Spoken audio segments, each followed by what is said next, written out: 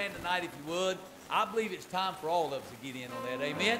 Listen, if you're in this place tonight and you can sing that with joy in your heart, and you know that the good Lord God above has blessed you. Listen, you're saved, born again. Listen, redeemed by the blood of the Lamb. You know you got a home in glory, and you know that God's done something in your life. We ought to be able to sing that with joy tonight. I want this choir to lead us in that. Just lead us in the chorus tonight.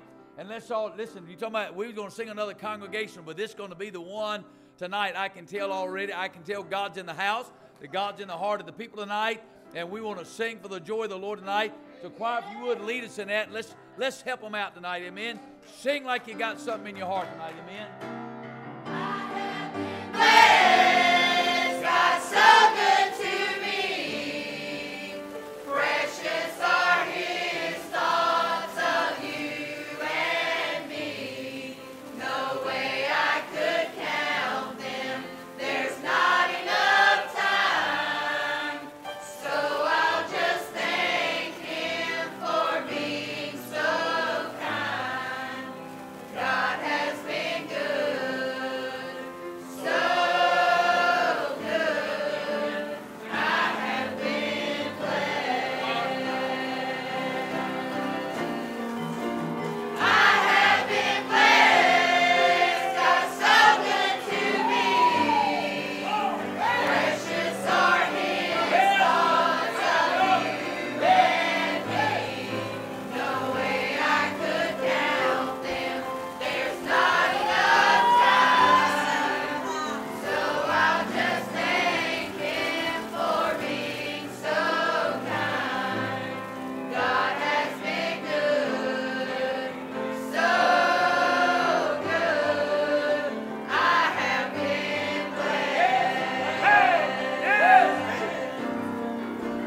I have been blessed. God's so good to me. Precious are His thoughts of you and me. No way I could count them. There's not enough time. So I'll just thank Him for being so kind. God has been good, so good. I have been blessed. Thank God, amen, hallelujah. How can we not glorify a holy God? He's been as good to us as He has, amen. We're honored, we're privileged tonight to be able to stand before the throne of grace tonight, find help in the time of need. And I'll tell you what, if there's ever been a time that the church needs help, it's now, amen. We've been saying that for years, but I find day after day when I get up, the further we go in this world, and the older I get, the more I need that help every day of my life, amen. And we're going to find some help in prayer tonight, whether you want to come and get around this altar or whether you want to pray right where you are tonight as the choir comes down and finds time for prayer. We're going to pray, beg God's presence to continue with us tonight. And before we pray tonight, Brother Horton, I just met this dear gentleman here tonight. He's with the Rock of Ages Prison Ministry here with Brother Hurley tonight. I want you to come and get behind the microphone here tonight, sir, and lead us to the Lord in prayer and beg God's presence to stick with us tonight while we're in here tonight. Sir, pray for us. Oh, God, help us tonight. Those that want to, this altar's open. Let's pray. Father God, we come to you once again this night as we look to you to come down and show up and show out. Father, we're a needy people. We need your help. Father, more and more we can get more blessings than we can count. But Father, every day we need you more than anything else. We need you more than food for our bodies. We need you more than anything else. During this time that we're in, I believe it's this time that you say, wait upon me. And Father, as we wait to see what great things you're going to do, for you're a good God, you're a worthy God. And many families here have needs tonight. Many families here have come looking for you to show up and show out. Many families have come looking for hope. Father, you're the only one that can give it. Father, I pray tonight that you'll help us.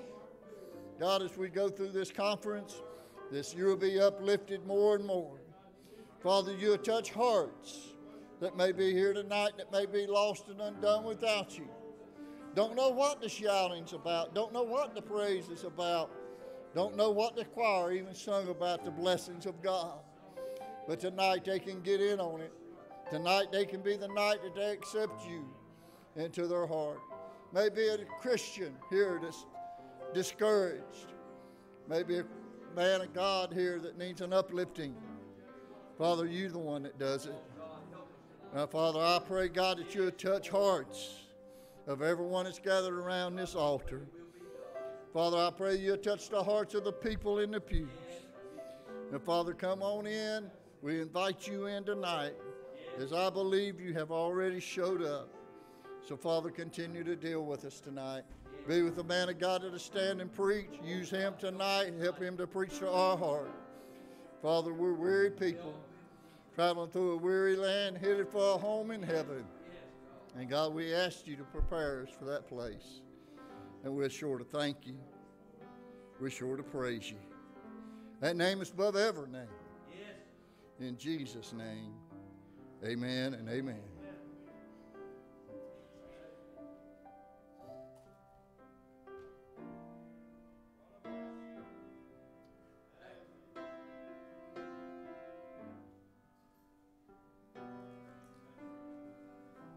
I'm going to tell you what, it's always good when God's in the house.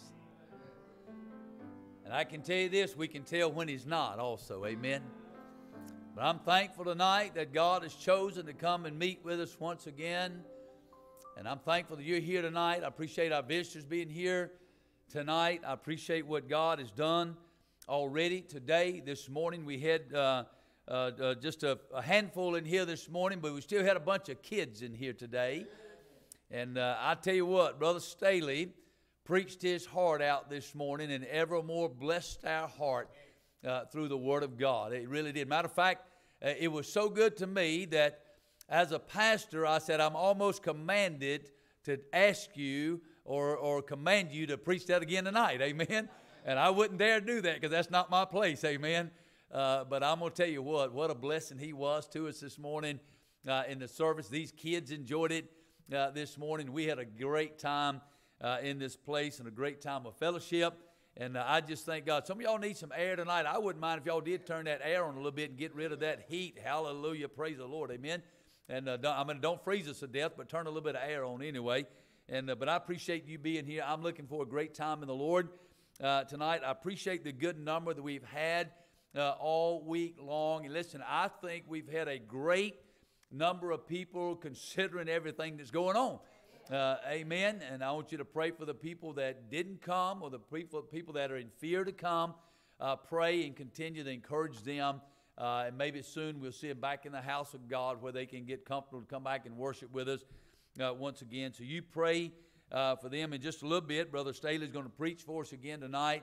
But it is good to have Brother Rick Hurley and also Brother Horton with him tonight from the Rock of Ages Prison Ministry. And we had talked about holding services in the morning on Tuesday, Wednesday, and Thursday. But I think we're going to hold it in the morning also. At 10:30, we've had a good crowd of people showing up. These kids have enjoyed it. They've been encouraged this week, I can tell you that. And so Brother Hurley and Brother Horton is going to take a little time for us in the morning, do a little teaching and a little preaching in the morning.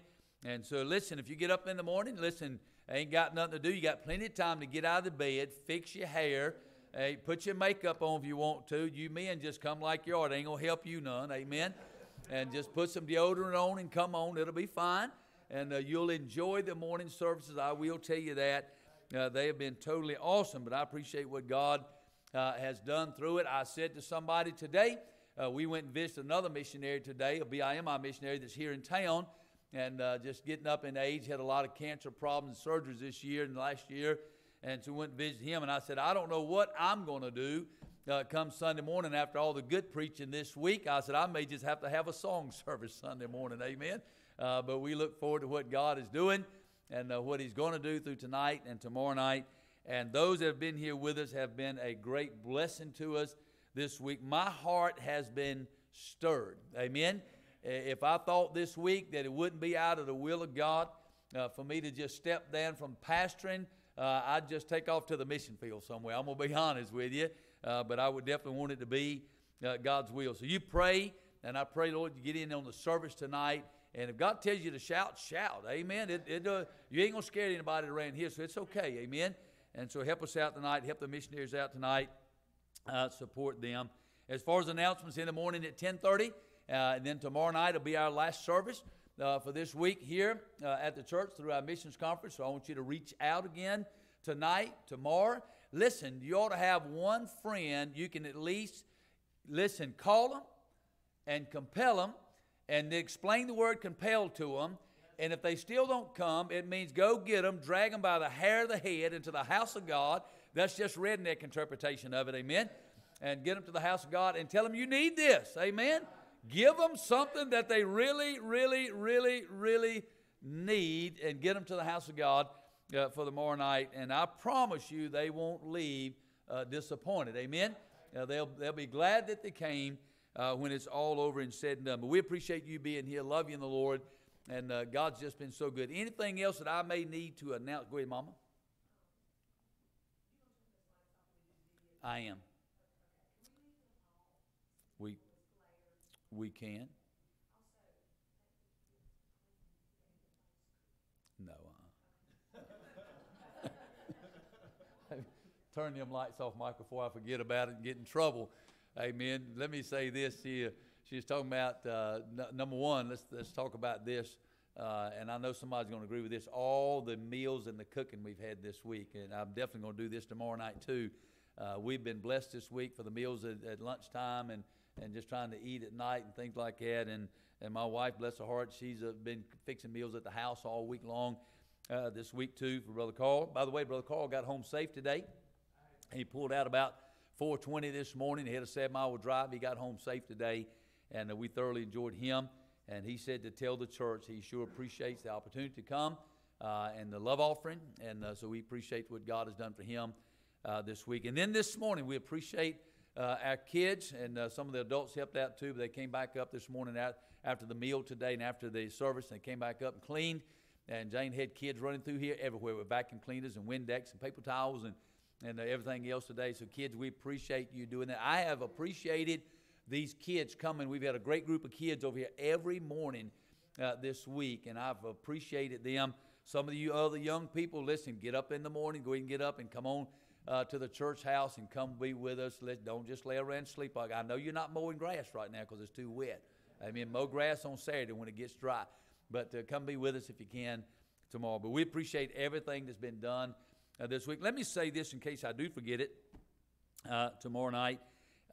Most of our church knows this, and the missionaries that are here. This is our first missions conference that we have ever done here at the church. We've been here 15 years. We've done revivals every year, most times twice a year. And we have 27, 28, 29 missionaries on board here that we support. We've taken on missionaries every year since we've been here. As long as I'm in this pulpit, we will continue to take on missionaries. And it's our first missions conference. But I apologize. I wish we would have been more prepared, to be honest with you. We wanted to do all the flags, wanted to do all that this year with everything shut down over the last 8-9 weeks. We've had a tough time trying to get anything done, order anything, get anything to get here. So we would have loved to have been a little more prepared for the missionaries and the conference, but we have tried to do the very best that we could to make it the best that we could have it while it's here.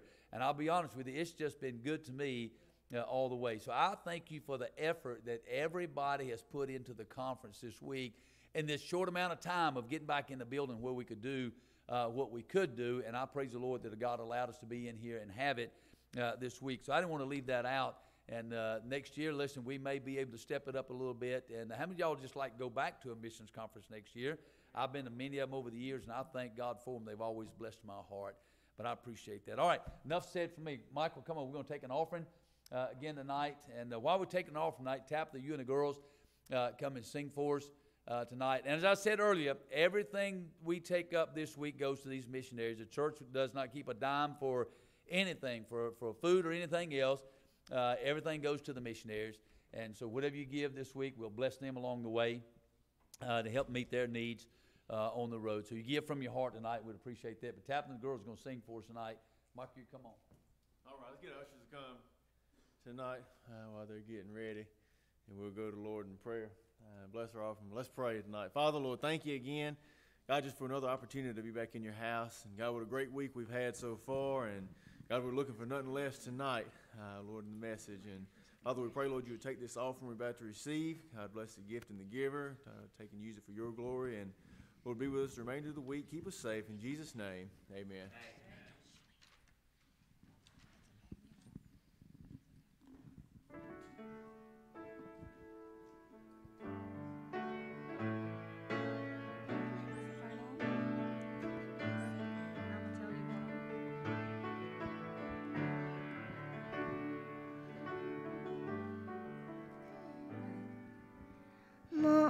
Morning, I see you in the sunrise every morning.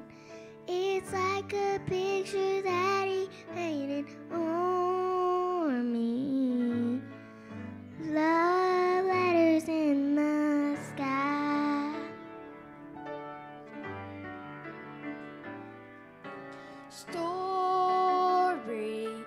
I could have had a really different story, but you came down from heaven to restore me. Forever stay my life.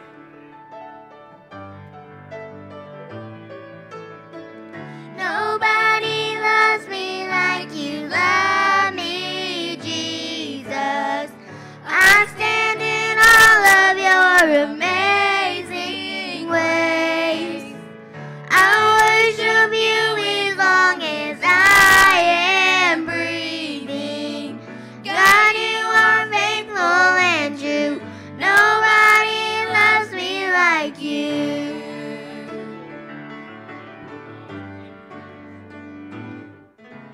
Mountains, you're breaking down the weight of all my mountains. Even when it feels like I'm surrounded, you'll never leave my side. Nobody loves me like you love me, Jesus. I stand in all of your amazing ways. I worship you as long as I am breathing. God, you are faithful and true. Nobody loves me like you.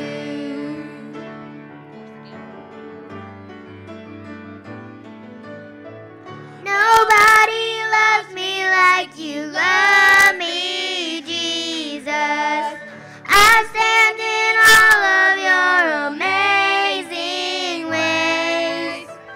I worship you as long as I am breathing. God, you are faithful and true. Nobody loves me like you.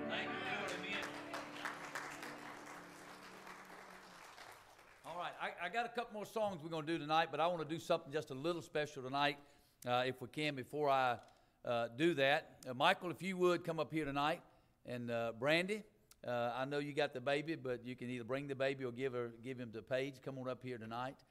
Today is Michael and Brandy's anniversary. Amen.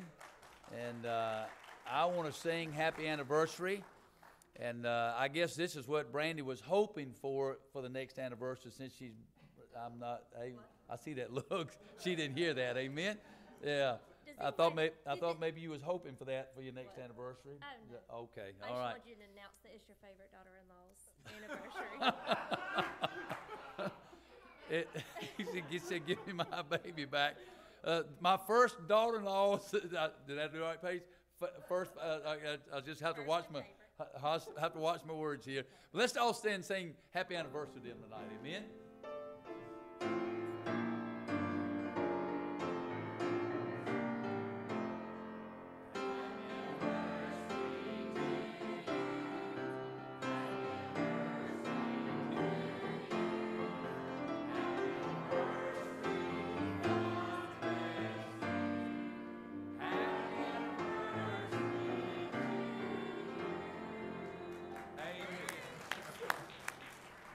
I told her today, I said, I don't know how you did it.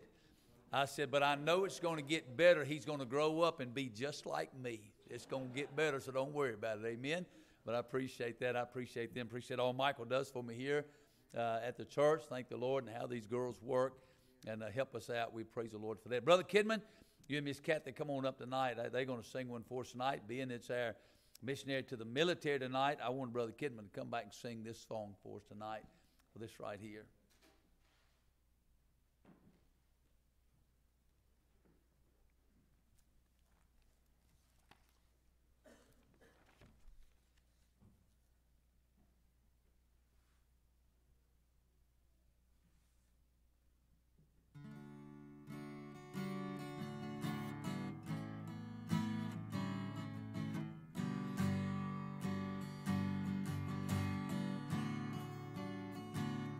I'm a soldier bound for glory.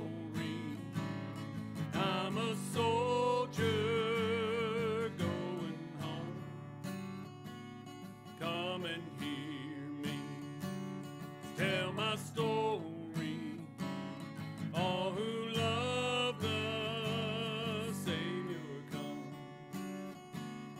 I will tell you what induced me in this glorious fight to start.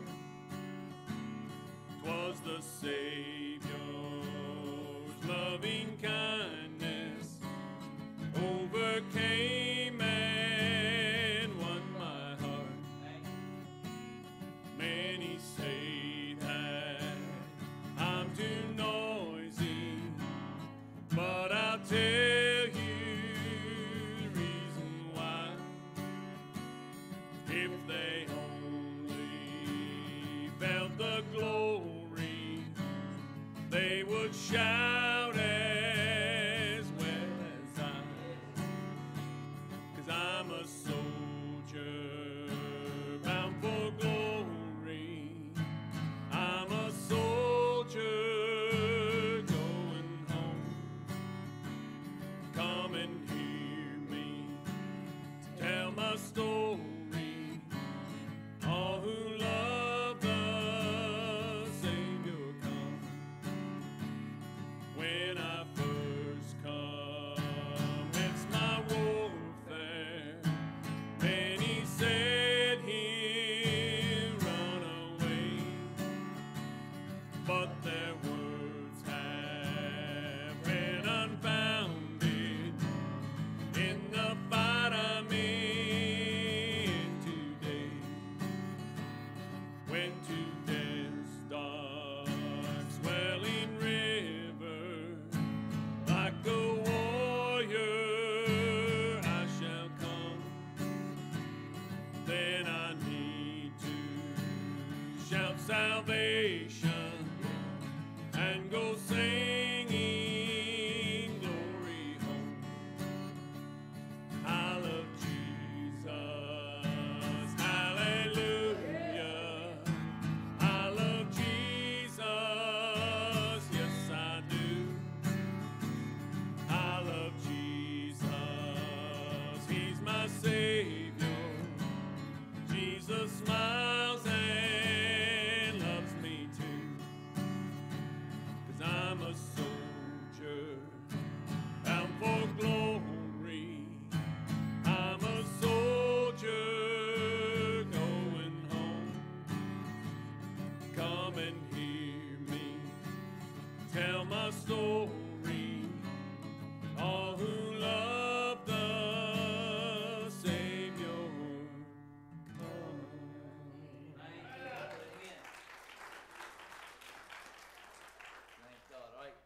Tabitha, Blake, come back up here tonight. They're going to do one last song for us tonight before we call Brother Staley up. And well, have you enjoyed the music this week? All the songs this week. You make sure you let these people know that sang for us all week long. It's been a blessing. I will tell you. Let me ask this real quick tonight. Just real quick tonight. Make it quick. Anybody just got a quick shout out to the Lord that God's done something just great in your heart this week, magnificent in your heart, you just want to give him praise for?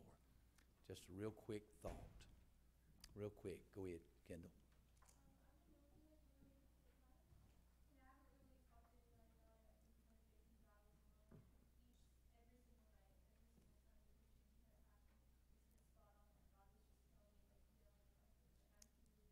Amen.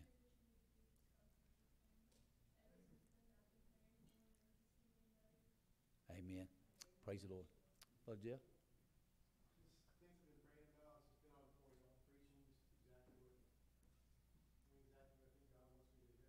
Amen. Thank the Lord. Miss Teresa? I had prayed about something and then had doubt about it, and even though God had already, told me that I was going the right direction, and then through a message this week, it confirmed it again for me. Amen. So I got that confirmation from the Lord. Amen. Praise the Lord. Isn't that awesome? Anybody else? Miss Jenny?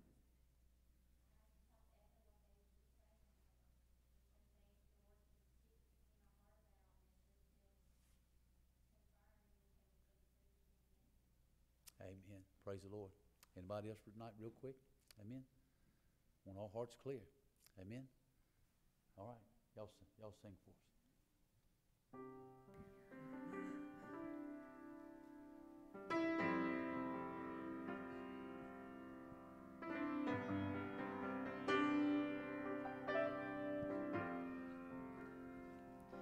When I was lost in my sin, I remember well that night when the Lord saved my soul from hell. And I thank God every day for the grace He's given me. I've been washed, redeemed, and I'm set free.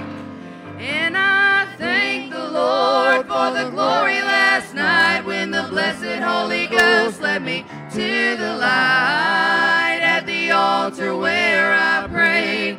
Jesus washed my sins away, and oh how sweet is the sound. I once was lost, but now I'm found. God's amazing grace still amazes me. Now there have been times I've walked away from the Lord. My sins were many and my heart grew cold. Fellowship was broken, I felt so all alone. Oh, but it didn't matter how far I'd gone. God was still faithful when I came back home. His grace was given and grace to me was shown. Now I stand here before you tonight, rejoicing everything's alright. 'Cause in my heart I know that I am saved. Oh, and how I long to do God's will. Yes, still, but I'm so glad His grace never will. And I thank the Lord for the glory last night when the blessed Holy Ghost led me to the light at the altar where I prayed. Jesus washed my sins away, and oh how sweet is the sound. I once was lost, but now I'm found. God's amazing grace still amazes me. And I thank the Lord for the glory last night when the blessed Holy Ghost led me to the light at the altar where I prayed. Jesus washed my sins away, and oh how sweet is the sound. I once was lost, but now I'm found. God's amazing grace still amazes me. God's amazing grace still amazes me. Hey, I remember those right now that were still in shock when somebody said Mike Witt got saved, born again, washed in the blood. That boy's going to church, amen. And they said it won't last long. I've known him way too long, amen. I know his past. I know what he's been. I know what he's done. But evidently they didn't know the God that saved me, amen. They knew a lot about me, but they didn't know a lot about him, amen. And he was greater than anything they could ever think of in life. I remember where he reached down from and picked me up out of the miry clay and put my foot on the solid rock. Hey, he established my going, put a new song in my mouth. I thank God for it. Listen, I thank God for what he did in my life. I remember the day when he came down and saved a wretched sinner like me. What a God we serve tonight. I'm going to tell you what, that stirs my heart, amen. If that ain't stirring your heart tonight, I'd come run, get around this altar and say, God, listen, I was preaching some years ago. And I'll be honest with you, I was in a Church of God church when I was preaching. They call a Baptist preacher to come preach. Thank you, sweetie. I'll give that to Brother Staley tonight. Don't let me drink out of it before he gets here. Amen. And I was preaching in a Church of God church that night. They'd call a Baptist preacher to come and preach, Brother Kidman. And I said, hallelujah, let me go preach. I'm going to give them the gospel. I'm going to give them the truth. I'm good with that. I remember standing up preaching that night. And there was a lady sitting in the middle aisle in a wheelchair. There that night, she had to be about 80, 85 years old. And I'm going to tell you what, I was preaching and running all over the place, and she got in the glory. I run down off the pulpit, put my arms around her. I said, God, whatever she's got, I want it. Amen. Because she was a shouting and carrying. Listen, she knew she had something down inside from God, and she didn't mind shouting it out in the glory tonight. Listen, don't think I didn't want to get a hold to it. Amen. We serve a big God tonight. A big God. I thought about Brother Staley while they're singing that song. The same song that they're singing. Some military personnel down the road somewhere is going to be to sing that song. They're going to get saved, born again, washed in the blood, and they're going to be able to stand and sing that song in a church house somewhere and shout the victory. Amen. Boy, it's good to have Brother Staley here with us tonight. I appreciate and love him in the Lord. Appreciate what God's doing. He's going to come preach just a minute. Michael, you got the DVD ready tonight? Amen. I pray we got sound. Amen. And so if you got it ready tonight, let's go ahead and start that thing up. And he wants to just show that first, and then he's going to come on up and preach to us tonight. Amen. Start it up.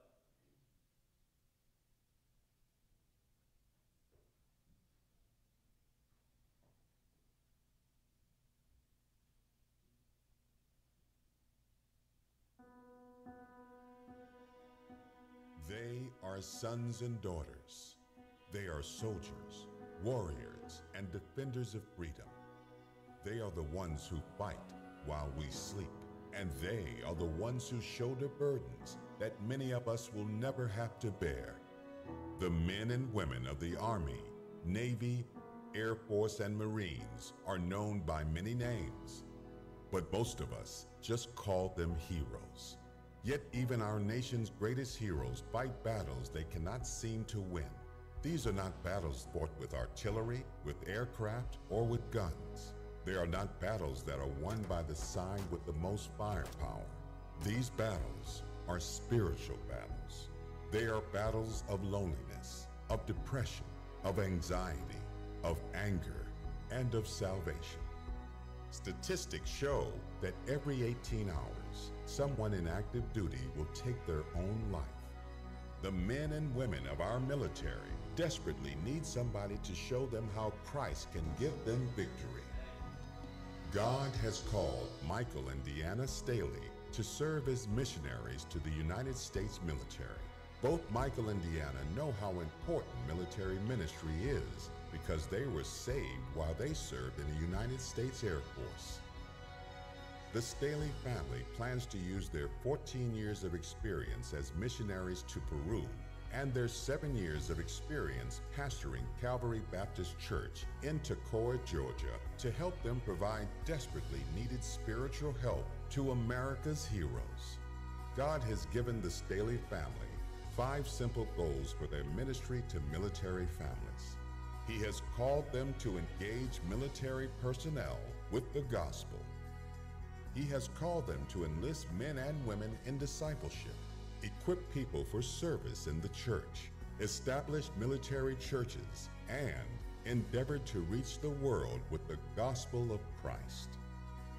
Our nation's heroes need the spiritual opportunities that each of us enjoy in such abundance. They need a family like Michael and Deanna Staley to instruct them in God's Word, and they need local churches that will support these ministries with prayer and financial support so that they can take the gospel to military bases around the world. The Staley family is sent out of Vision Baptist Church in Alpharetta, Georgia, and are sent through BIMI. Please prayerfully consider supporting Michael and Deanna Staley as they take the gospel to our nation's heroes. All right, we appreciate that and glad it worked tonight. I think it worked because Brother Kidman back there, who served in the Army, was not back there messing things up tonight. I think that's why it worked. Amen. And so okay, yeah. That's always what an Army guy says. Amen.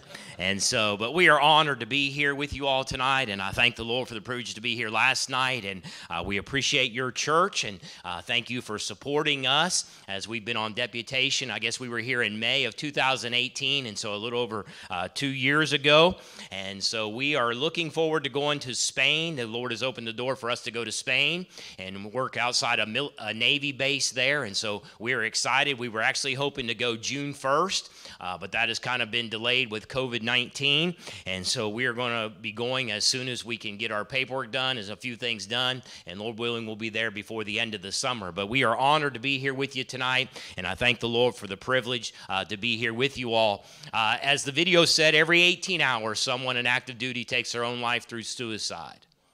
To me, that's a startling statistic because the military provides so many things. It provides the job, provides the job training, it provides the uniform, it provides the housing, it provides the meal, the food, housing, hospitalization, provides so many things, except the one thing that everybody needs, and that's to know Jesus Christ as their personal Savior. And I believe a lot of that is due, and I thank Brother Kidman for his ministry because the statistics are that every 22 times a day, a veteran of our United States military will take their life through suicide. And they need to know Jesus Christ as their personal Savior. And so my wife and I's goal is to go to Spain and just to reach our military men and women with the gospel, share Christ with them. And we're just looking for the next Mike and Deanna Staley that we can invest in, disciple, and see what God will do with their life. And so thank you for supporting us and supporting our ministry. Also, thank you for supporting our daughter and our son-in-law, our favorite son-in-law, amen. And he'll always be the favorite because he's the only one. And so, but they are missionaries going to Ecuador, and they're in Peru right now in language school. And I wanted to say this morning, but our daughter recently wrote a book.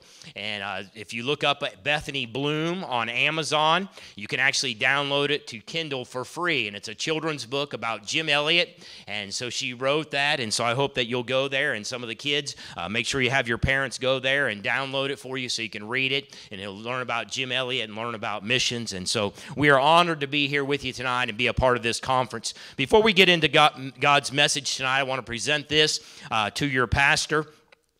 This is a challenge coin. Challenge coins go back all the way to World War I. When I was in the United States Air Force, we didn't have challenge coins, never heard of challenge coins. Now they are a thing, and the Army uses them quite frequently. But a challenge coin was a wealthy lieutenant had bronze coins made up for all his squadron to increase the camaraderie. Later, one of his men were shot down and taken POW. He later escaped and was found by the French, and the story goes that he used his coin to prove that he was an American. And so when he got back to his squadron and shared what had happened to him, and they made a covenant that they would always carry their challenge coin with them. And so challenge coins have come and gone through the years. But this challenge coin just says, Michael and Deanna Staley, missionaries to our military. It has the 5 branches of our military on the front: Army, Navy, Air Force, Marines, and the Coast Guard. And then on the back it says, military missions, BIMI, arise and go, Acts 8:26. Preach the word and reach the world. And so on behalf of my wife and I tonight, we'd like to present this to Pastor Witt in our appreciation for allowing us to come and present our burden to you and your church family. And thank you so much, sir. Amen. Thank you. So just a small token of our appreciation. If you have your Bible tonight, if you go to Luke chapter number 18 tonight, Luke chapter number 18, and we're going to begin reading in verse number 31. Luke chapter number 18, verse 31. I've enjoyed the singing tonight. Thank you so much for all of that. And I knew it was going to be good when we started with the first song. Amen? Because I have been blessed, and I thank the Lord so much for that. And thank you for his blessings on our lives. Luke chapter number 18, look at verse 31 if you would. The Bible says, and he took unto him the 12 and said unto them, Behold, we go up to Jerusalem, and all things that are written by the prophets concerning the Son of Man shall be accomplished. For he shall be delivered unto the Gentiles, and shall be mocked, and spitefully entreated, and spitted on. And they shall scourge him, and put him to death. And the third day he shall rise again. This is Jesus telling his disciples that they needed to go to Jerusalem. And he said, here's why we need to go to Jerusalem. Here's what's going to happen when we go to Jerusalem. This is what's written in the prophets about the Son of Man. He will be delivered unto the Gentiles. He'll be mocked. They will spit on him. He will be spitefully entreated. They will scourge him, and they will put him to death. But on the third day, he shall rise again. What's interesting is that's not the first time in Luke's gospel that Jesus had said those words. Actually, all the way back in chapter number 9, he said that he would rise again the third day. In chapter 9 also, he said that they talked about on the Mount of Transfiguration, Moses, and they said his decease, which should take place in Jerusalem. In Luke chapter 13, again, he told them that he would rise again the third day. And he told them many times he set his face to go to Jerusalem. He made his way to go to Jerusalem. What I'm saying to you tonight is Jesus was on a mission when he came to this world. Many of us will read self-help books. We try to figure out what we're going to do in life, what we're going to become in life, what we want to do with our lives. But Jesus never had that problem. Because when Jesus was born in this world, he came with a purpose. He came with a mission. He knew exactly what his mission was. And he told his disciples here in Luke chapter 18, he tells them his mission. We got to go to Jerusalem. And here's what's going to happen. I'm going to be crucified. I'm going to die on a cross. But on the third day, I'm going to rise again. It's interesting. And notice verse 34. How much of this did the disciples understand? Notice what it says. And they understood none of these things. They didn't understand any of it. And the saying was hid from them, neither knew they the things which were spoken. So Jesus is on a mission. He tells them we got to go to Jerusalem. He tells them, I'm going to be crucified. I'm going to rise again the third day. And so they begin to make their way to Jerusalem. As we go on in the story, as they're outside of Jericho, as he's going to Jerusalem, he comes by Jericho, and there's a blind man sitting there outside of Jericho, and he calls out to Jesus, and he asks Jesus, have mercy on me. Jesus, thou son of David, have mercy on me, have mercy on me.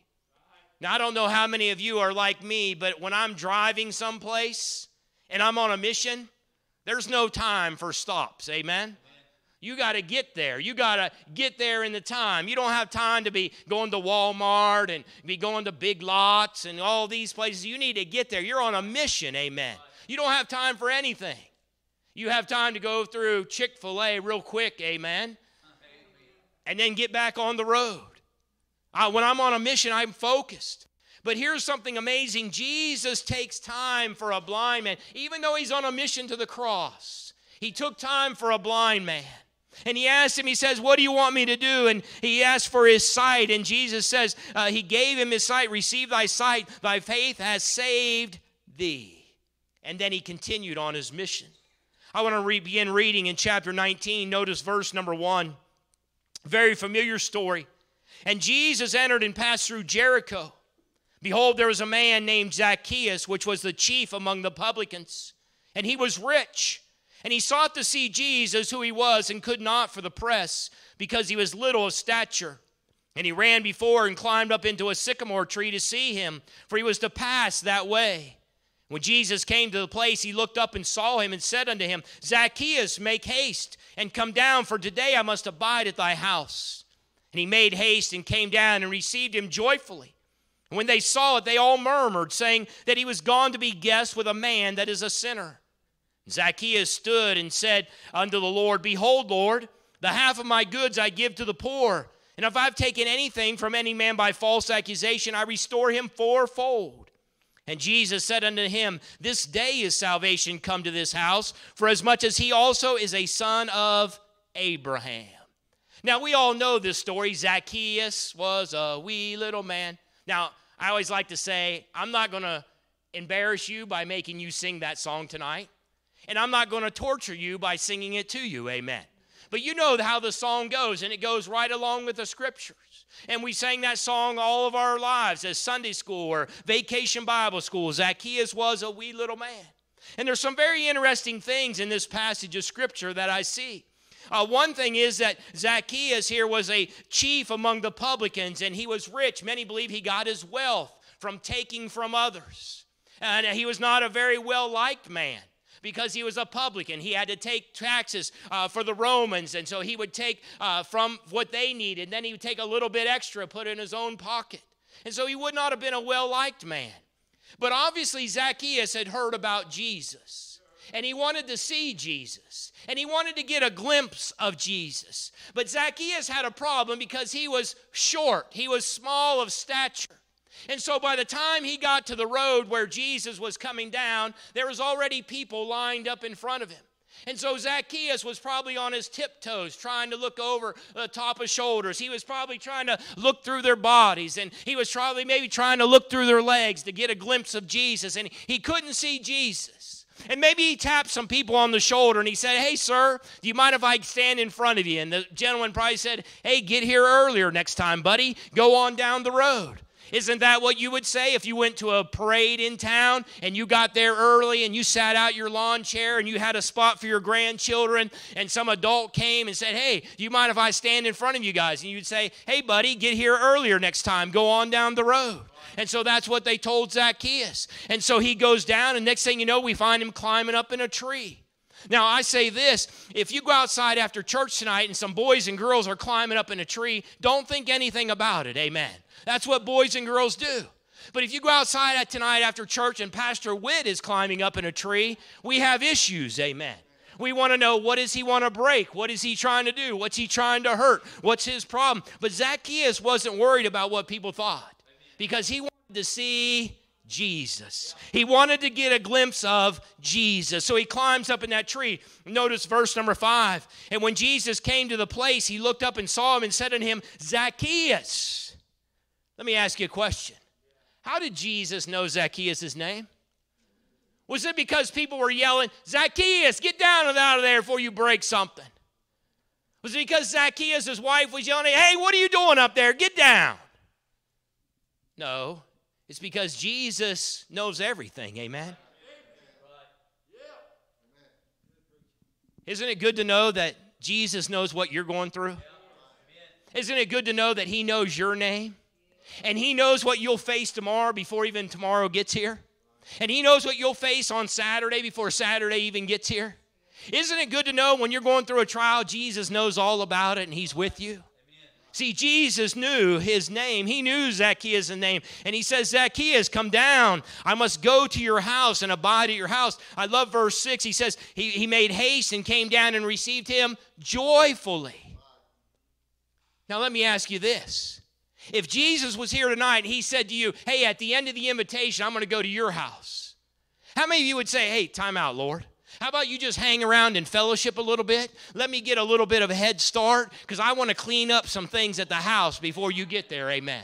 I want to turn what's ever on the TV, and I want to turn the radio, and I want to move some books and some magazines, and I want to hide some stuff in the closet. I want to get rid of stuff before you get there. Hey, you just give me about 10 or 15 minutes to straighten things up. But Zacchaeus didn't say that. He received him joyfully, amen. He was looking forward. Now, notice this in the story also. Look at verse 7. And when they saw it, the religious crowd, they all murmured. You do realize that whenever you try to do something for God, there's going to be the religious crowd that murmurs. There's going to be the religious crowd that complains. Whenever you try to reach lost people, there's going to be people that will murmur and complain about that. Whenever you try to bring kids in on a van or a bus from a different part of town and they put their fingerprints on the walls, there's going to be people that murmur and complain about that. Hey, listen, our goal is to reach people with the gospel. We saw it last night, how many people live in the world. How many people were born last night? How many people died last night? Hey, listen, we are on a mission, amen, to reach people with the gospel. And we can't let people that murmur and complain stop us from reaching people with the gospel. And so he goes to his house. People murmur. And something happened to Zacchaeus. Verse 8, he said, Lord, the half of my goods I give to the poor. If I've taken anything from any man by false accusation, I restore him fourfold. Listen, I believe something happened in Zacchaeus' heart before he left the limb of the tree, before his feet hit the ground. God was already working in his heart. Because we're not saved by works, amen? We're saved by grace through faith in the Lord Jesus Christ. And when Jesus invited Zacchaeus down, before he hit the ground, he already said, man, I've taken from people. I need to restore that back. I need to do some things that are right. I'm ashamed to say this, preacher, but when I was in the Air Force, after I got saved, I went through my house, and I had all these ballpoint pens, multitudes of ballpoint pens. They all said, a property of the United States government on them.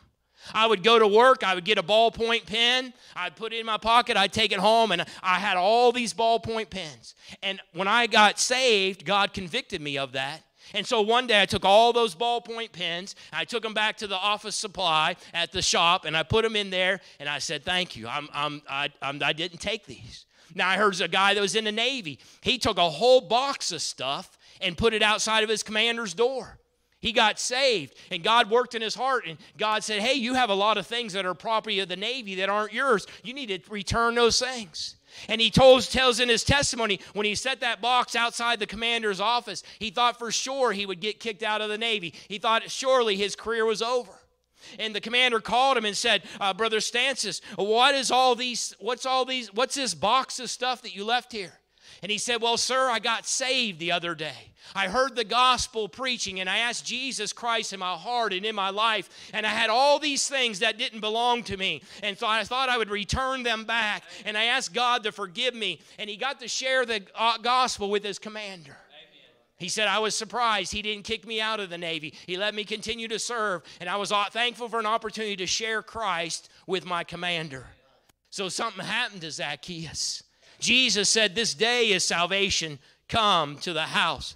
He is also a son of Abraham. But I want you to look at verse number 10, if you would, and we're going to spend the remaining of our time there. It says, the Son of Man is come to seek and to save that which was lost. That was Jesus' purpose. That was Jesus' mission. Some would say Luke 19, verse number 10, is the theme of the whole gospel of the book of Luke. For the Son of Man has come to seek and to save that which was lost. Hey, lost, that's a sharp word, isn't it? Have you ever lost something? Maybe how many of you have ever lost your keys? Yeah, you do that quite often, don't we? We trace back where we left them at and where was the last place. We lose our keys. Recently, I have to wear reading glasses. I don't wear them very often. I try not to wear them very often, but I bought reading glasses. I went to the drugstore, the CVS, and I went to the reading glass section, and they had them packs of 5. They had packs of 3. They had individual pairs. I said, well, you can only wear one pair at a time. Why would you need to buy more than that? So I picked up one pair. I was about 2 weeks, I was back at that same CVS, and I bought a pack of 5 next time, amen? I said, I don't know where those ones went. Lost. Have you ever been lost? Maybe in the woods? When we were in Florida, right before we got out of the military, we actually lost our son one time. We didn't really lose him. He was sleeping in a pew, and we were fellowshipping after church, and we were just having a good time fellowshipping. And next thing you know, we were out in the parking lot. And next thing you know, we were close to our car. So we just got in our car. We're driving out of Niceville, Florida on our way home to Fort Walton Beach. And I look in the back seat and I'm like, honey, I think we forgot something. There was no baby in the back seat. There was no little boy in the back seat. So he went back to the church, and the church was still open. And there he was, still in the pew, just spread out sleeping. And so he was lost. Lost. Maybe you've lost your dog, your cat. Lost. It's a sharp word, isn't it? Luke had told us about some things that are lost in Luke chapter 15. He said, what if there was a certain man that was a shepherd, and he had 99 sheep, but one of them was lost? There was a certain woman that had 9 coins, but one of those coins was lost. There was a man that had 2 sons. And one of them, you might say, well, preacher, he wasn't lost. That was his choice. That was his decision. But at the end of the story, the father said, my son was lost and is found. Lost. What a harsh word. I recently learned even more about the word lost. I read a book about the USS Indianapolis.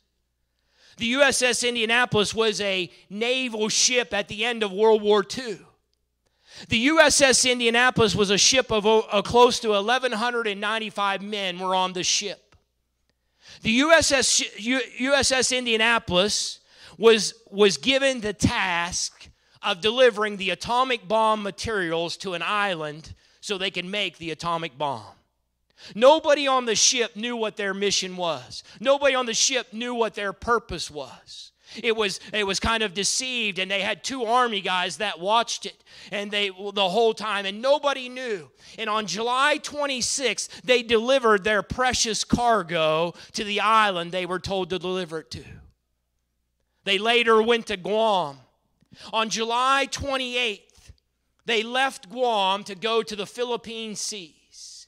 Even though the war was almost over, the commander of the USS Indianapolis said, hey, are we going to have some destroyers that go along with us? Is anybody going along with us? And the Navy said, no, we don't have any room for that. It's safe. Don't worry about it. Just go to the Philippine Seas. July 28th, they left Guam. At a little before midnight on July 30th, 1945, the USS Indianapolis was struck by a Japanese submarine. 2 torpedoes went in the side of the USS Indianapolis. Over 1,195 men on the ship. 300 of them were injured or died before they could even get off the ship. The USS Indianapolis sunk, and in 12 minutes, it was completely submerged underwater. Over 800 men had made it out of the ship with their life vests, and some had life rafts and a few other life protection things. And they were out floating in the water a little after midnight on July 30th, 1945. Now, you would think a ship sunk by a Navy ship sunk, somebody would be looking for that ship in a matter of minutes. But the truth is, one day goes by, and nobody is looking for the men of the USS Indianapolis. They said it would be during the day. It would get so hot. One man said it was like your face was in the middle of a mirror. It just felt all the force of the sun. And he said you couldn't wait till it would get dark and the sun would go down. And then he said after it got dark, you would be just so cold because you were out in the water. One day goes by. Nobody's looking for the men of the USS Indianapolis. 2 days go by. Nobody's looking for the men of the USS Indianapolis. By this time, they're getting hungry. They're thirsty. Could you imagine being in the sun 2 full days and being so thirsty, your mouth so dry, your tongue swelling, your lips chapped, and being so thirsty and wanting a drink of water and having water all around you, but not being able to take a drink? 2 days go by. Nobody's looking for the men. 3 days go by. Still nobody is looking for the men of the USS Indianapolis. Nobody knows where they're at. One man in his book says he was a Christian. He said they gathered together. There was the first day, there was about 40 of them. And by the second day, there was a few less. And by the third day, there was only about 17 of them in a circle, connected arms with their life vests in a circle. And he says they would take turns praying. And as they prayed, they could feel the sharks swim by their legs. 3 days. Men began to hallucinate. They began to think if we just dive down, we can get a Coca-Cola. And before they just float back up to the top and be on top of the water. 8 to 10 foot swells out in the water. They say they would go up and they would come down. They could see different people and they go up and come down. 3 days. Some of the men thought they saw an island. They would take off swimming and a shark would devour them. 3 days. 4 days goes by. Still nobody is looking for the men of the USS Indianapolis. The majority of their families would get letters. Your son was lost at sea. Hey, that gives a new meaning to the word lost, doesn't it? Lost at sea. But can I tell you this? The Navy did not come up with the word lost, amen? It's a Bible word. It's a Bible word. And it's a word that describes those that are without Christ, those that are in darkness in this world, those that have no hope in this world. See, lost is not, it's what we are. It's our spiritual condition before we come to Christ. We were lost. We were without hope. We were without God. We didn't know Jesus Christ as our personal Savior. We were lost. Zacchaeus was lost before Jesus passed by. Before Jesus passed by my way, I was lost. Amen. That was your condition before Jesus passed by your way. You were lost. Lost. For the Son of Man is come to seek and to save that which was lost. But look at another phrase. Not only the word lost, but notice this, it says to seek and to save. Hey, what do you do when you lose your keys? You retrace your steps, don't you? You look back, you look everywhere you were, where you put them.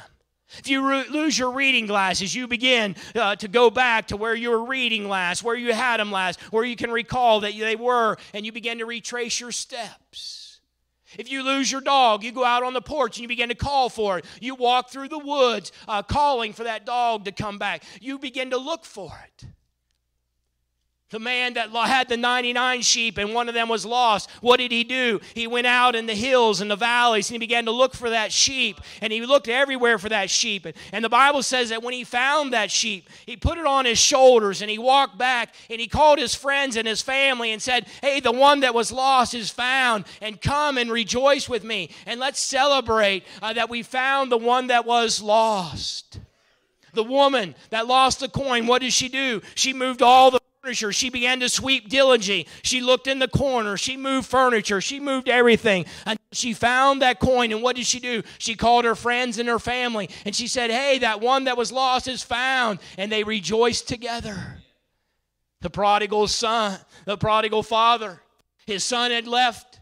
He's out on the front porch. He looks down the road one day and he sees his son coming to him. What does he do? Does he just stand there and wait for him to get there? No, he runs to him and he embraces him. And he said, my son that was lost is found. And he brought him the robe and he said, kill the fatted calf and let's have a feast. That which was lost is found. See, search and rescue. See, everybody always makes fun of the Air Force. They always want to know who the Air Force tough guys are. See, you have the Marines. Their motto is, once a Marine, always a Marine. Do we have any Marines in here tonight? All right, no Marines. I was with in a church, and there was a Navy guy and a Marine, and they were giving each other a hard time, kind of like Brother Kidman gives me a hard time about the Air Force. But they were giving each other a hard time, and the Navy guy said, look at his banner out there. It says the Marines are the Department of the United States Navy. And he said, I'll read it for you because you probably can't read. And so he read it to him. And that Marine, without a hesitation, he said, yes, the men's department. I said, I like that, amen. That's pretty good, amen.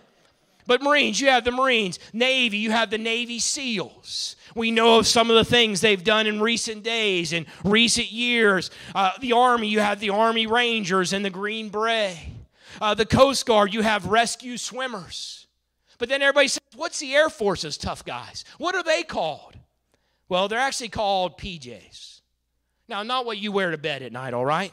Not those kind of PJs. They're pararescue jumpers. And a pararescue jumper's mission is this: something bad has to happen before they get involved. Usually a pilot goes down behind enemy lines, and then they're sent in behind enemy lines to rescue that downed pilot and bring him back to safety. The thing I love about PJs is their creed. It says this: it is my duty as a pararescueman to save life and to aid the injured. I will be prepared at all times to perform my assigned duties quickly and efficiently, placing these duties before personal desires and comforts. These things I do that others may live. These things I do that others may live. You say, preacher, why are you going to Spain? Why are you going to minister to our Navy personnel? These things I do that others may live. Why do I give out a gospel tract? These things I do that others may live. Why do I pray for missionaries and preachers? These things I do that others may live. Why do I teach a Sunday school class? These things I do that others may live. Why do I drive a van route and pick up boys and girls? These things I do that others may live. Now, a pararescueman, when he saves somebody, for how long does he save that life? If they're a young person, maybe 50, 60 years. That's it. And then they're going to die. But when you're involved in the Lord's work and the spiritual application, when you see somebody saved because you gave out a gospel tract, you witnessed, you preached, you taught them, you discipled them, for how long do you see that life transformed? For all of eternity. Listen, we can make a difference. So Jesus said the Son of Man has come to seek and to save that which was lost. These things I do that others may live. See, PJs will do whatever required to deny the enemy the victory and bring our warriors home to fight another day. Leave no airman, leave no Marine, leave no soldier or sailor behind. These things I do that others may live. Dennis O'Brien of the United States Marine Corps said this: only two defining forces have ever offered to die for you: Jesus Christ and the American soldier. One died for your soul, the other died for your freedom.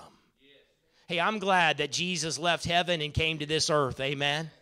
I don't know if we would call him a pararescue jumper, but that's exactly what he did. He left heaven and came to this earth and died on a cross for my sins, amen? He came to seek and to save that which was lost. Let's go back to the USS Indianapolis. 4 days in the water. It was about 11 o'clock on the fourth day. A plane flew over. He was not looking for the men of the USS Indianapolis, or he was not looking for the USS Indianapolis. He was just out on a routine mission, a routine flight. He had a problem with his antenna. He told his co-pilot, he said, you take the controls. I'm going to go back and see if I can fix that antenna. So he left his co-pilot there in control, and he went back to the back of the airplane and began to look around and try to fix that antenna. And when he looked down for the first time, he seen this big oil slick. And he said, wonder what happened down there. And he seen this big oil slick that went for miles and miles. And so when he fixed the antenna and he got back up to the front of the aircraft, he took the aircraft and he went down lower, and then he could see some men in the water. And at this time, he didn't know if they were Americans or Japanese. He didn't know who they were. They were all covered with oil. And he said he just got down there close by. And then he radioed for help. And he said, hey, you need to send out another plane. You need to get a ship out here. There's men in the water. So there was another airplane that came and actually landed and was able to rescue a few of the men. But there was a ship, the USS Cecil Doyle, was heading back in the opposite direction. He was heading away from where the men were. And the pilot said, listen, you need to turn your ship around and come. There's men in the water. You need to rescue them. And the captain of the USS Cecil Doyle, without any authority from the Navy, made the decision to turn his ship around and head back where those men were. He went as fast as he could go, and he told his men, give him flank speed. And they called up a little bit later and said, listen, sir, we're going to blow the engines if we don't slow down. And he said, if they blow, they blow. We have men in the water. About 4 o'clock that day, he got some coordinates and said was to adjust his course to those coordinates. About 6 o'clock, he got some more coordinates and said, this is where the men are, adjust your course one more time. They were going as fast as they could go. About 10 o'clock that night, it was completely dark. And he slowed the ship down because he was afraid if he kept going, he would run over the men that were in the water. And so he slowed the ship down. He said it'll have to be in the morning till we can get them, till we can rescue them. But then the captain of the USS Cecil Doyle said a command his men had never heard before. Because, see, they were in enemy waters. And when a ship's in enemy waters, nobody can even go out on the deck and smoke a cigarette. Because the light of that cigarette would identify where your ship was and make you an easy target for the enemy. And the captain of that USS Cecil Doyle said, he said, men, I want you to take that searchlight and I want you to point it towards the sky. And they said, sir, we're in enemy waters. It will be an easy target for the enemy. He said, I want you to take that searchlight and I want you to point it towards the sky. Because those men have been in the water long enough and they need to know help is on the way. And so those seamen, those sailors took that light and they leaned that light back and they turned that light on and a beam of light went up in the sky. And those men that had been out there for 4.5 days, they said when they saw that light, for the first time they realized their prayers had been answered. They realized that help was on the way. They realized somebody was there to rescue them. They realized that they were going to make it back home alive and they could just hold on just a little bit longer. When I read that, preacher, I got goosebumps. Because that's what a missionary is to do. See, it's not about going and telling them about ourselves. It's not going and telling them about what we've done or what we've accomplished or about my military career or my military experience. No, a goal as a missionary is to take that searchlight and lean it back and turn the light on and shine the light up and say, look to the light, look to the light. Jesus is the light. He's the light of the world. He's the one that can save you. He's the one that can rescue your marriage. He's the one that can save you from drug addiction. He's the one. Look to the light. Look to the light. It's not about me. It's not about these other missionaries. It's about Jesus. He's the one that said, the Son of Man is come to seek and to save that which was lost. Hey, have you ever been there? Have you ever been lost? You remember when you were lost? You remember when you were without hope? Without God?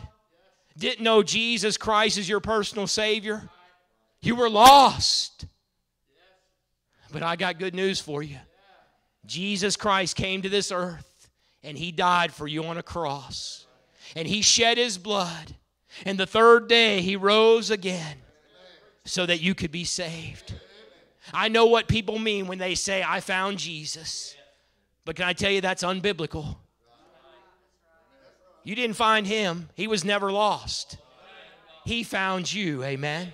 He knew where you were. And it doesn't matter if you were here in Hurdle Mills or you were in England or wherever you were when you got saved. Jesus knew exactly where you were. The Son of Man is come to seek and to save that which was lost. Hey, I'm glad that Jesus passed by my way one day. I'm glad I heard the gospel. I'm glad I heard the good news. But here's what a Navy SEAL said. He said, the only thing worse than being captured is being captured and no one coming to rescue you. Listen to that again. The only thing worse than being captured is being captured and no one coming to rescue you. Hey, we live in a lost world. We live in a dark world. There's lost people all around us. You don't have to go to Spain to see lost people. You don't have to go to the veterans to see lost people. They're all around us. And they don't have any hope. They don't know God. They don't know Jesus Christ. But here's my question, church. Is anybody coming to rescue them? Is anybody taking the light and leaning it back and pointing up to the sky and saying, look to Jesus, look to the light, look to the light, look to the light? The Son of Man came to seek and to save that which was lost. Dear gracious Heavenly Father, I pray you'd use this message tonight. Challenge hearts, doing what I cannot do, dear God. I pray that you'd be at the invitation. Lord, my heart's desire, if there's one person that's lost here tonight, whether it be man or woman, boy or girl, teenager, Lord, if there's one here that doesn't know Jesus Christ as their personal Savior, they've never asked Jesus in their heart and in their life, I pray tonight would be the night that they would come and ask Jesus Christ in their heart and in their life. But Lord, I pray, Lord, as this mission conference goes on, that we would realize that your mission was to come and to seek and to save that which was lost. And that commission you've given to the church to go into all the world and preach the gospel to every creature. Lord, help us tonight. Lord, maybe that we know somebody that's lost. Maybe we know somebody that's in darkness. Maybe we know somebody that doesn't know Jesus Christ. I pray we would come tonight and pray for that person and pray that God would open doors for us to witness to them and to be a light to them and point them to Jesus. Lord, do something tonight that I cannot do. Lord, I pray that you would get all the honor and the glory. It's all about you. Help us to point people to the light. And Lord, we'll thank you and praise you. In Jesus' name we pray. Every head bowed, every eye closed as the preacher comes. Would you be obedient to the Lord tonight? You know somebody that's lost? You know somebody that's without hope? How many people do you know tonight that coronavirus has got them scared? They don't have any hope. They don't know what to do. Hey, could you point them to the light? Somebody in your family? Somebody in your workplace? Somebody in your school? You know somebody that's lost? Would you point them to the light of Jesus Christ? So I'll stand on our feet tonight, every head bowed, every eye closed. I've asked them to come sing this song tonight. Brother Kidman, his dear wife, just sang it this morning. I think it was this morning. But while they're singing tonight, if you're in this place tonight and you don't know Jesus Christ as Lord and Master of your life, this dear missionary pastor has pointed the light for you tonight. He's given you the way. He's shined the light through the gospel. I beg you to come get around this altar, cry out to a holy God tonight. Help is here. If you're in this place tonight and you said, preacher, I know that they're out there and they're lost. But preacher, I've not been shining the light the way that I should. I've left them out there. And preacher, I know that without me, they'll not be rescued. You may be that one that needs to come and gather around this altar tonight and say, God, if you would, God, if you would you shine that light through me that I may go rescue the lost, that I may be that light, that I may be that beam that Brother Staley was talking about tonight. How about you tonight while they sing this song? Listen to the words. God, let me be that light. Listen, church. As I kneel in the darkness, middle of the night, I'm praying for assurance. Everything's gonna be all right. Lord, I see another battle that's out in front of me. I'm afraid I won't be able, and I'll go down in defeat. And he said, do you remember just where I brought you from? Just take a look behind you, oh, at how far you've come.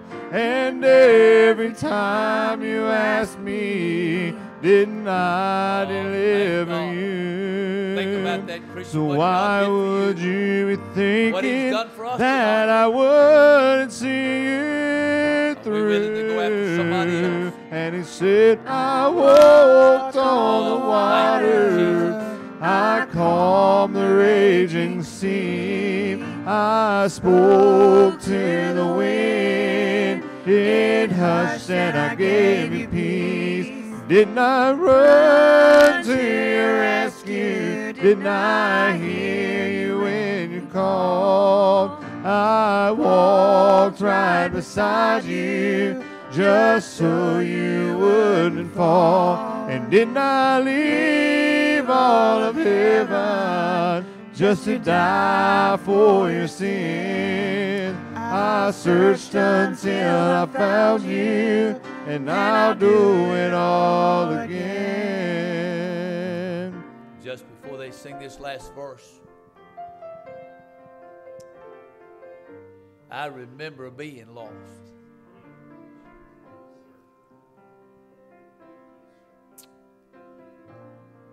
Saved going on 36 years now. I remember the night when God shone that light through somebody in my heart. I remember where I was. I never forgot it. I remember the house I was in. I remember the chair I was in. I remember the pastor that God sent by my way at 10 o'clock. Took the word of God, the light, showed me what I must do to be born again, washed in the blood of the Lamb. I was one of those that was lost at sea, lost in the world, headed for devil's hell. I've never forgot that night. I respect Brother Bobby Tate more than any person I know of tonight outside of Jesus Christ. There's hardly a day goes by right now that Brother Bobby, the man that led me to the Lord, does not text me and encourage me.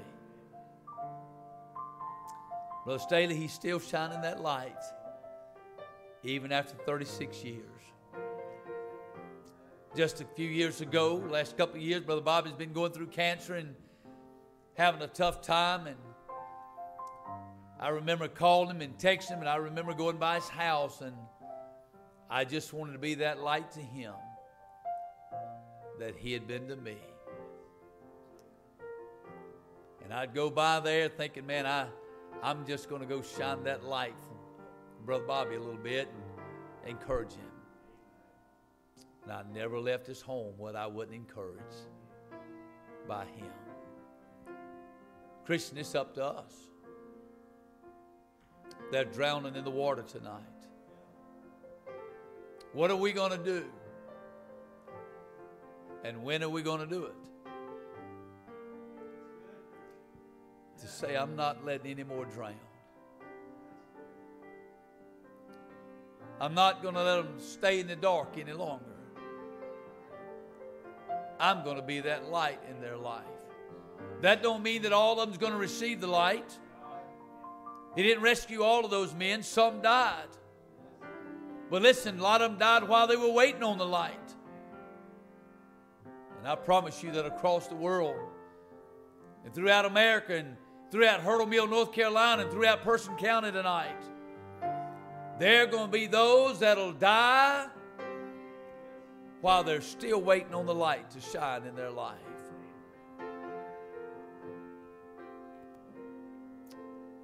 I'm glad that he walked on the water and came to where I was. He wants us to go to where they are. Listen to this last verse tonight as I sing. It's your opportunity to come get around this. Now she's talking to her father in a house that was once a home. She says, my bills are coming due, Lord, and 6 days is not that long. She hears a voice so still and low. It says, I've moved like that before. I'll do this little thing, and I'll give you so much more. And he said, I walked on the water, I calmed the raging sea, I spoke to the wind, it hushed and I gave you peace. And didn't I run to your rescue? Didn't I hear you when you called? I walked right beside you just so you wouldn't fall. And didn't I leave all of heaven just to die for your sin? I searched until I found you, and I'll do it all again.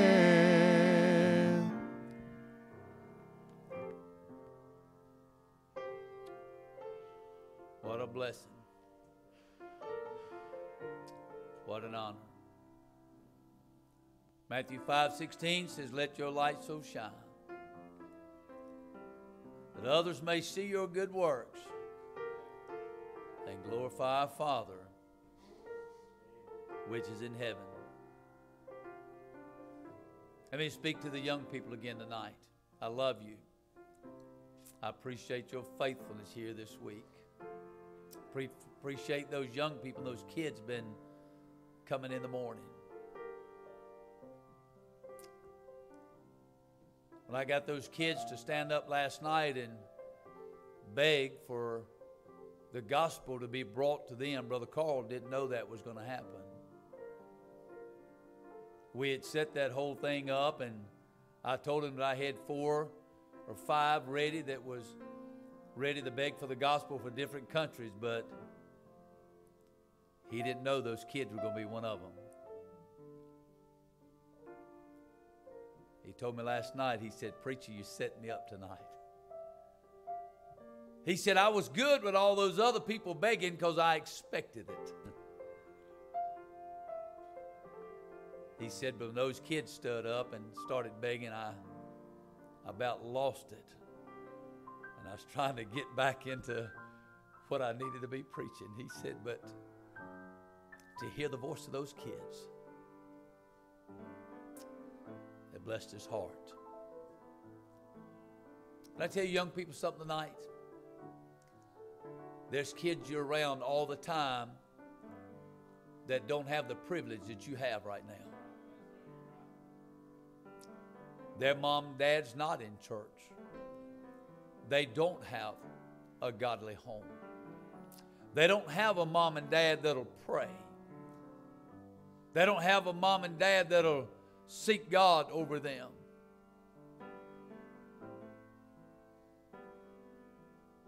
But what they need more than anything else is for that light to shine through you. Why? Because they're dead in the water if you don't. If that light never shines, they're dead in the water. Think about it. How many young people tonight said, listen, I got friends, I don't care if they die and go to hell. How many young people willing to say that tonight? How many young people willing to throw up your hands tonight and say, preacher, I don't care. I don't care. Live my life. I'm going to do what I'm going to do. I don't care. Let them drown in the water.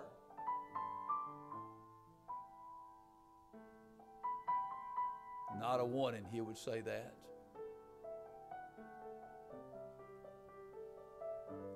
But when we don't show that light, that's exactly what we're doing. We got to go after them. They're dead in the water if we don't.